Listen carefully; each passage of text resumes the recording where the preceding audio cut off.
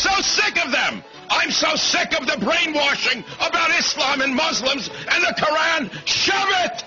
Shove it all! I'm sick of it! Take the music off.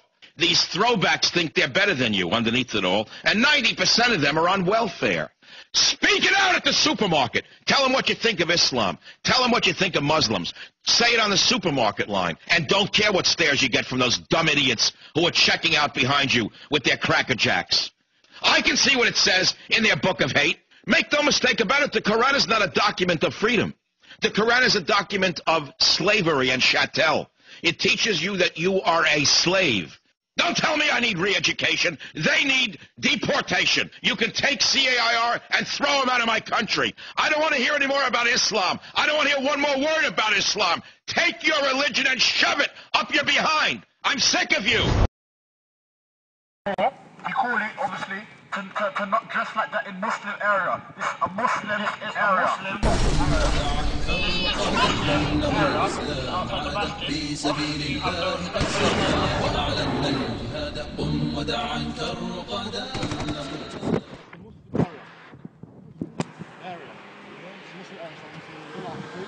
No alcohol allowed.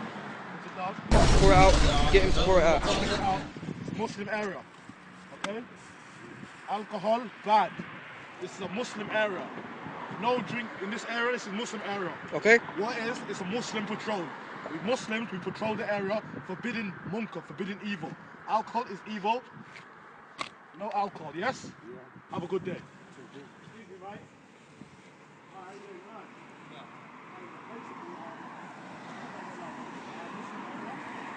It's a Muslim area. Right. Obviously, no alcohol is allowed in this area. Right. So, unfortunately for you, I'm going to take the alcohol back.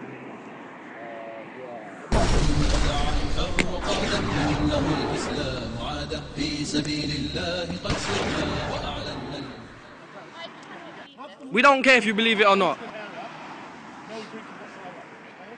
No alcohol, no drinking. This is a Muslim area, yes? Have a good day. Have a good day. Then you need to control this area and you need to forbid these people from dressing like this and exposing themselves outside the mosque. Bismillah ar-Rahman ar-Rahim. Remove yourself away from the mosque. Go away from the mosque now. Muslim patrol. Muslim patrol. Don't be allowing her to puke outside the mosque. This is Muslim area. Do you understand? Do you understand what we're saying? It's a Muslim patrol. Muslim patrol. Move away from the mosque. Move away from the mosque now. Okay? Do you understand? This is democracy. This is freedom. This is secularism. We clearly need Islam. Move away from the masjid. Go away now. Don't come back. Don't come back. Don't come back. Keep your mouth closed. Do not consume alcohol. It is haram for your own necks. We don't respect those who disobey God. We don't respect them. I'm so appalled. We don't care if you're appalled at all. Muslim patrol. Muslim area. It's Great Britain. This we don't care. It's not so Great Britain. Not so Great Britain. Do you understand? It's vigilantes like this. Vigilantes implementing Islam upon your own necks. Bismillah ar-Rahman ar-Rahim. As you can see, on a Saturday night, after a drunken night out, many people have been injured and haram has taken place. And obviously, the result of this haram and this disobedience to Allah subhanahu wa ta'ala is that somebody has been knocked over off their Boris Johnson Barclays bike and has indeed been injured. We can see from this the alcohol has led to a haram which maybe the person will lose their life. Anyone listening or watching, this is an invitation to Islam, away from such lives that lead you to haram and destruction. We call you to embrace Islam, become Muslim, and you'll be successful.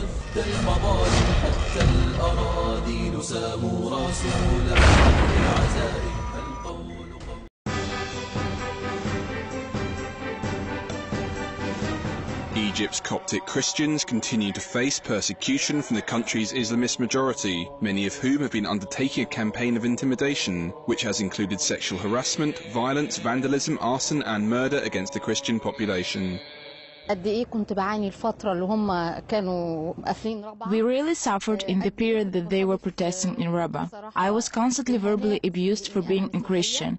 Even on the public buses, they would insult me for being Christian and accused us of being infidels and that we as Christian people deserve to be wiped off the face of this country, because they believe that we do not deserve to live in this country.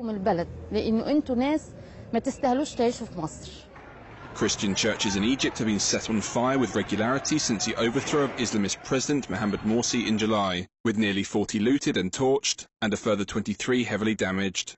Schools, homes and businesses run or owned by Christians have faced a similar fate. The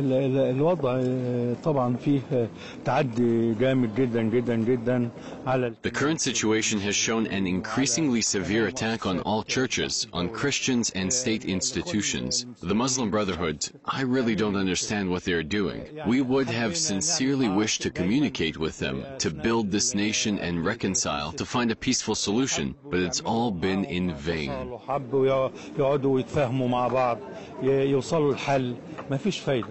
An upsurge in violence against Christians may also be linked to their close ties with the military-backed interim government, which ousted Morsi from power.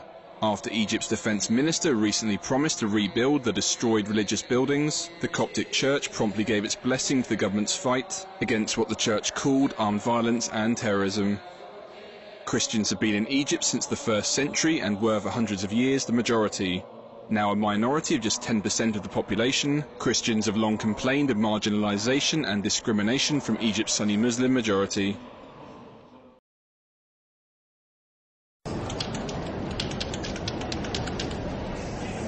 Ramona, you think you have a right to do this? I do, actually. I think this is freedom of expression just as this is freedom of expression. Do you really?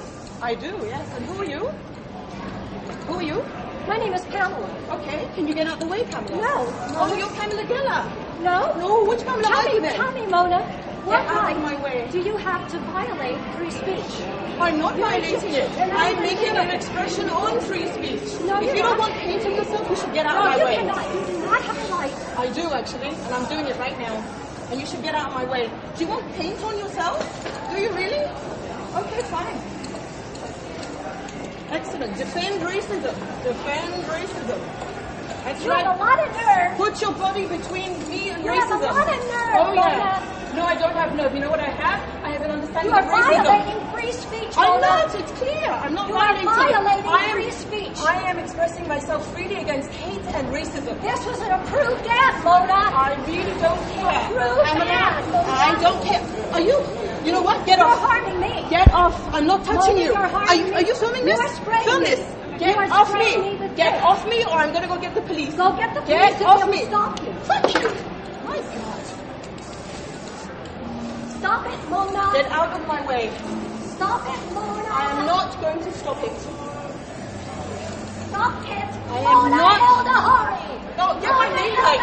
Get my name right. My God, you sound like a film, a parody. You sound like a parody.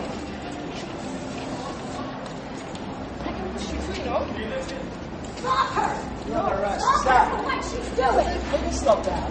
Mona, stop it! I will not put it down. You will put it down. You're under arrest. For what? For what? For what? You're under arrest. For what? Turn around. For what? Tell me what I'm under arrest for. For what? I need to know what you're arresting me for. It's my right to know what you're arresting me for. It is my right as a U.S. citizen to know what you're arresting me for. What are you arresting me for? Tell me. Tell me what you're arresting me for. Is everybody watching? What is he arresting me for? Yeah? Don't tell me what it is. I want to know what the charge is. I seriously want to know the charge.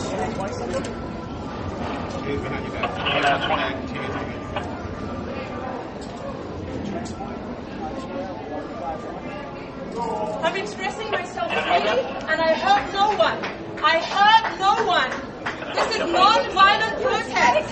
Non-violent protest. You see this, America? This is non-violent protest. This is what happens to non-violent protesters in America in 2012. You can insure somebody's eye by spray painting. She got in my way. She got in my way. Ask the photographer. I asked her to get out of my way peacefully, and she refused. Ask them. This is non-violent protest, and I will not stop protesting non-violently. I didn't hurt anyone. There was no one here when I came. There was no one here. She put herself between me. I asked her to get out of the way. No, but why you didn't stop spray painting? Let me hear that. She was pushing me. Why you didn't stop spray painting? Because I believe it's my right to spray. Because it's my right to non-violently protest, and she put herself between me and the poster. If you're on Twitter, tweet that Mona El Tahawi was arrested. MONAELTAHAWI.